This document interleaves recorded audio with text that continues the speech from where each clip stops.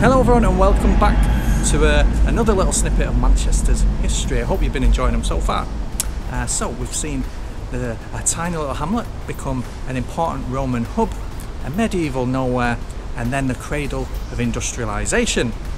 Then the canals came and Manchester was transformed into one of the most important towns in Europe and an exciting experiment in early stage capitalism. And now at last we've got to the exciting bit, because it was here in Castlefield again where another chapter of Manchester's history was about to spill out and revolutionise the world.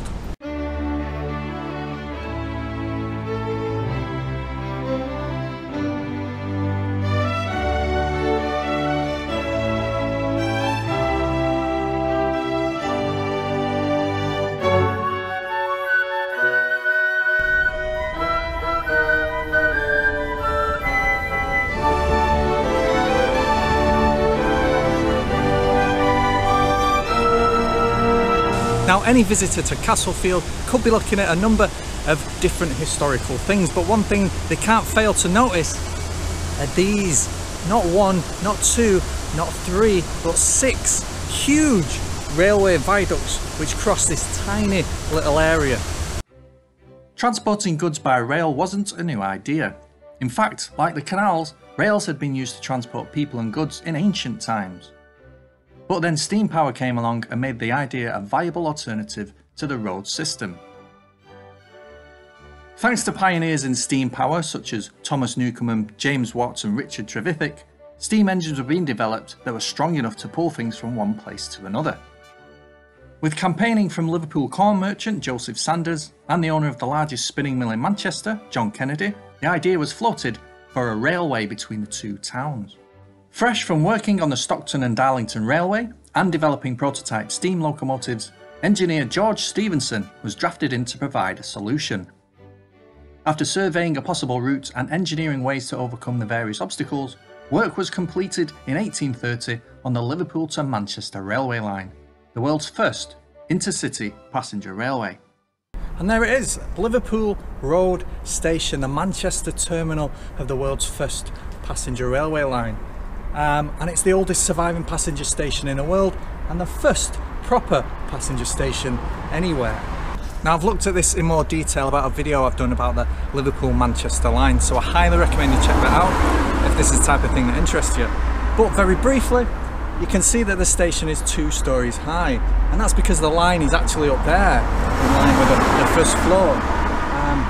Principally because it had to be high enough to clear the Irwell and allow shipping underneath, but also because the land up here was a bit raised for the sandstone bluff, which is in the area. Of course, it's not very prominent today, but it's what the Roman fort was built on. So they had a couple of geographical things to contend with and ended up with a 2-story station. So in order to bring the line into the city centre of Manchester, they had to cross the River Irwell.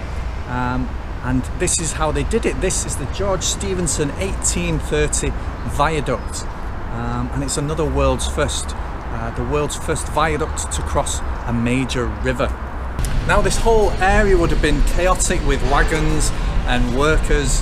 There were stables below the arches of the viaducts, this one here, and then the later edition, which is this one, the one that's knocked down over the Irwell. Stables beneath there. Further down there, there's a ramp, which was built primarily for livestock, so that poor farm animals could be taken on and off the trains as they arrived. Now, by the 1840s, up to 80,000 pigs were brought into the city at this very point, destined for slaughter. Down there, just south of the viaduct, was a massive pig market, and under there, under the ramp itself, was a slaughter room for the slaughter workers. So very nice. So in all this chaos, they still had passengers arriving at the station, and they had to cross the busy line up there to get down to street level.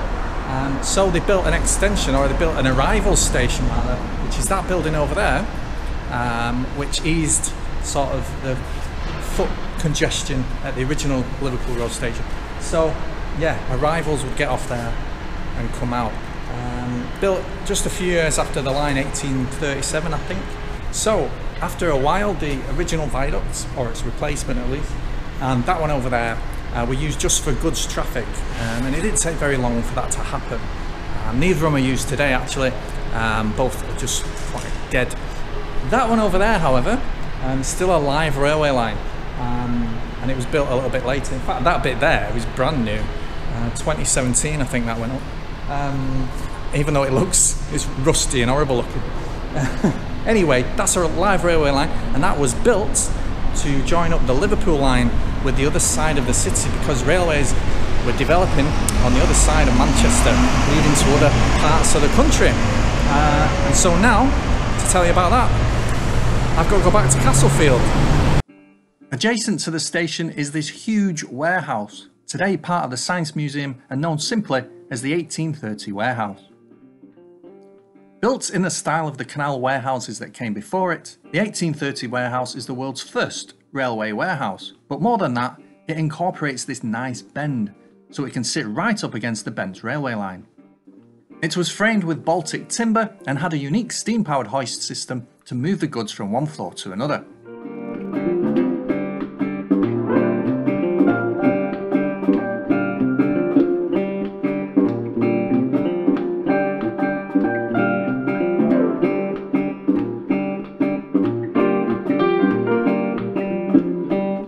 The railway was such a success that a network was quickly built connecting major parts of Britain.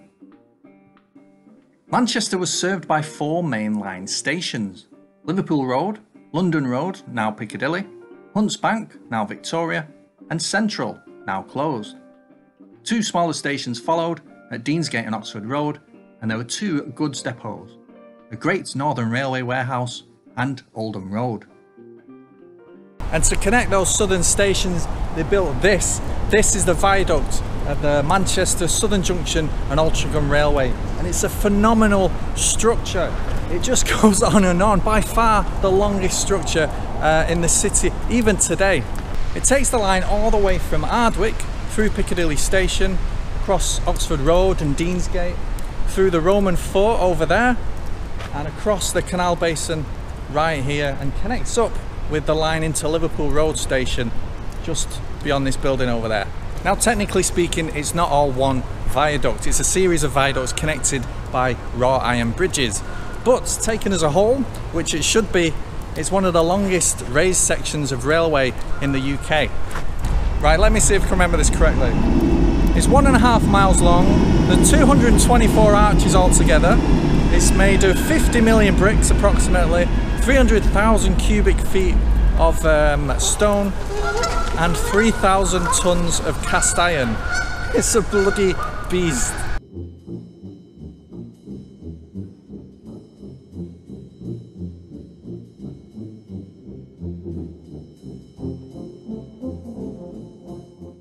And it includes this brick archway behind me, which is so wide and skewed at such an angle that it's the only one of its type in the country.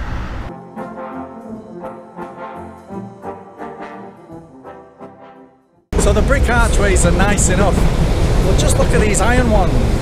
They're just beautiful, and they're totally symbolic of Manchester's railway heritage. In fact, this one here is my favourite. Look at the angle that is skewed on, it's almost lined up with the canal. Just love it, that is beautiful.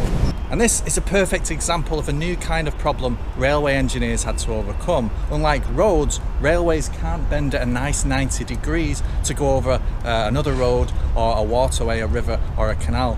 So they have to be skewed at an angle.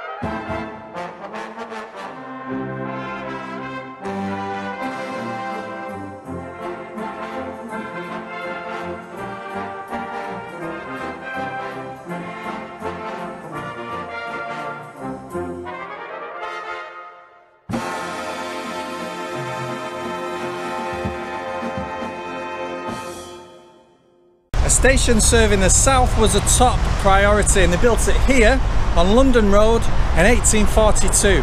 Now, to do so, they had to clear row upon row of houses, and they put the station up there on top of a viaduct. Now, originally it only went a few miles south to Stockport and was simply called the Store Street Station. Expanded in the 1860s to include 14 platforms and a huge wrought iron roof, it was a statement of intent for how the railway age was going to unfold. Bold, beautiful and ambitious. Oxford Road, today the city's second busiest station, and also its most central, was built on the site of Little Ireland, an area of poor Irish immigrants living in some of the worst slum conditions imaginable. When the area was cleared, the station was built on top of the viaduct. This meant it couldn't be too heavy and therefore was built out of wood. However, it also had just one platform, serving each direction of travel, meaning that both passengers and goods shared a platform, a problem that was exacerbated by the increasing number of trains wanting to stop there. For a while, it was commonplace for passengers to alight some distance away from the station and walk the rest of the way to the platform. Meanwhile, the original Liverpool Road station was deemed too far from the city centre, and after only 14 years of taking passengers, it closed. Instead, the line was rerouted to a new station called Hunts Bank, which was the terminus of a new line to Leeds. Built in 1844, Hunts Bank Station, now Victoria, was the city's main train station for many years, serving routes from the north, east and the west. A line to and from Leeds terminated at Oldham Road station, which is no longer there, until Samuel Brooks, vice chair of the Manchester and Leeds Railway, bought land here and proposed a through station linking to Liverpool. Today, mostly the station has been gutted and ruined by mindless development over the years, but thankfully a few original features still survive, including this wonderful face on the bend here. It was just one story high, but a second was added in the 1860s. Abutting Hunts Bank, they built a second station, called Exchange. This was built because the two rival railway companies operating the lines around here couldn't quite agree on terms for sharing Hunts Bank. So, the London and North Western Company built a separate station instead. In 1880, congestion forced the building of the last station in the city centre. This, what was known as Manchester Central Station. It's a classic looking station with its arched roof modelled on St Pancras in London. And with it came the addition of more lines into the city and therefore more massive viaducts. And another one was this one, the now abandoned Castlefield Viaduct, built with a classic castle turret design, a fantastic iron monster that just dominates the scene around here.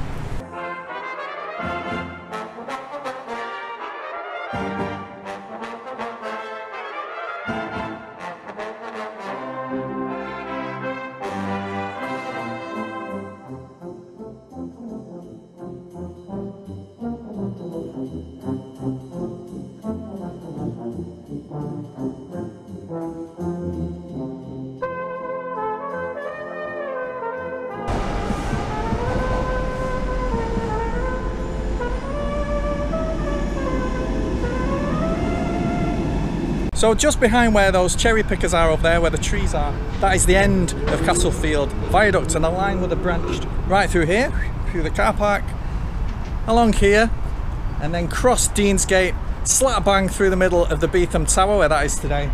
And it not only went to the central station, but it also went into the Great Northern Railway's warehouse complex, which was next door, which was adjacent to the station.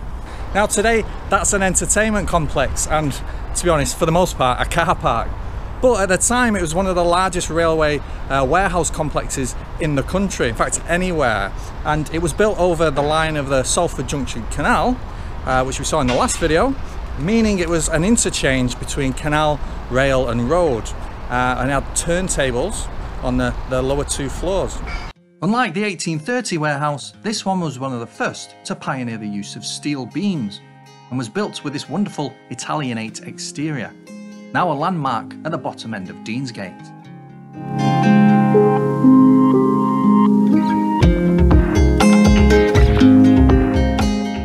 Now the railways made Manchester a city of warehouses too. This tiny one behind me is actually a canal warehouse, and it's the Dale Street warehouse, built in 1806. And you can see the two holes there where branches of canal went in for the boats to enter. And somewhere buried beneath the southern end over there is a giant cast iron water wheel. Still survives today. And this one is a cracking warehouse. This is just off Ducey Street and it's apartments today, but its scale is vastly different to the one on Dale Street. And this is a purpose-built railway warehouse with rail access over there to Piccadilly Station, or London Road Station as it was. But it also does technically have a bit of canal access here with a branch coming off the Ashton Canal just over the other side of this fence. But there was a third type of warehouse, a commercial warehouse, where people would store and sell their goods. They became so common in Manchester that they generally became known, outside of Manchester even, as Manchester warehouses. And many of them survive even still today. And a lot of them don't even look like warehouses.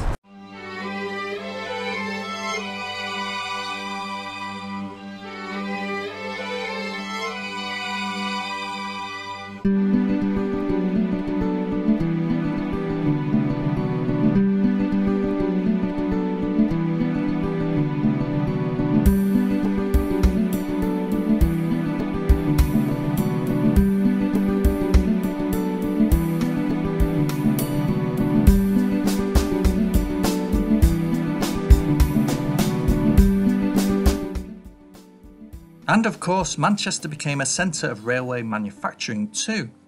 In 1848, engineer Richard Peacock and the Manchester, Sheffield and Lincolnshire Railway Company had opened a large engineering works to the east of the city, known locally as Gorton Tank. Peacock then later left and partnered with German engineer Charles Bayer to open his own engineering works on a site adjacent to the first, Gorton Foundry. Just 2 miles or so from the city centre, unbelievably, the area around Gorton and Openshaw was still pretty much green and open countryside, with plenty of room for expansion. Bayer, Peacock & Co. would transform this to be one of the busiest sites for locomotive production in the world. In the 1850s and 1860s, precisely when railway fever was gripping the world, the two sites manufactured hundreds of steam locomotives and their parts, exporting them all over the globe. The impact the railway network had on Britain cannot be overstated, and can be seen in evidence in the growth of towns and cities up and down the country. Trains shrunk the world, created freedom and sped up other technological developments, with a quick movement of material now possible. And they spread across the world too. Look at this map. This is every train line in the world today, all of them the descendants of that first pioneering line from Liverpool to Manchester. London Road Station was joined by a sister station, Mayfield, in 1910. The main station was renamed in 1960 to Piccadilly, and throughout the 60s was rebuilt almost entirely. Mayfield today is abandoned. Hunts Bank was quickly renamed Victoria and gained its famous facade in 1909. This wall map, by the way, was deliberately misleading, leaving off rival services and leading passengers to believe that they could only take Lancashire and Yorkshire Railway trains to get about. Eventually, most trains were sent to Piccadilly and Victoria's usage fell. It went from 17 platforms to just 6 today, with the building of the arena a huge factor in its decline. Oxford Road was rebuilt in 1960, again from wood, and remains the second busiest in the city centre. And finally, Liverpool Road closed to passengers within years of opening, but was used for goods until the middle of the 20th century. Today, it survives as part of the Science and Industry Museum. So there you go then, a brief history of Manchester's railways, including 4 major stations: Liverpool Road, London Road, Huntsbank and Central. Now you might have noticed that none of these names are particularly Mancunian, except perhaps Deansgate. Many were and still are named after the nearest road: Liverpool Road, Oxford Road, which are other cities altogether. Then you have the renaming of London Road to Piccadilly, which is famously a place in London.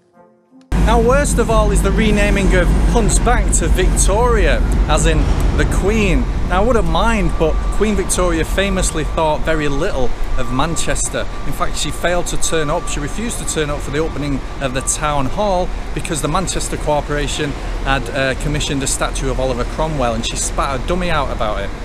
Then she only visited the city 3 times in a reign of 63 years, despite it being one of the most important cities in her empire. But that was the nature of Manchester's leadership in the 19th century, presiding over a city of radical change and radical thinking, but desperate to hold on to very conservative values.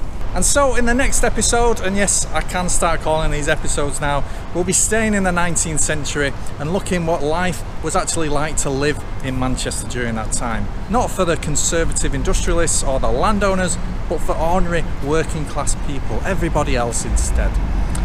So, thanks for watching this video, hope you liked it, like and subscribe, etc, etc, and I'll see you in the next one, bye!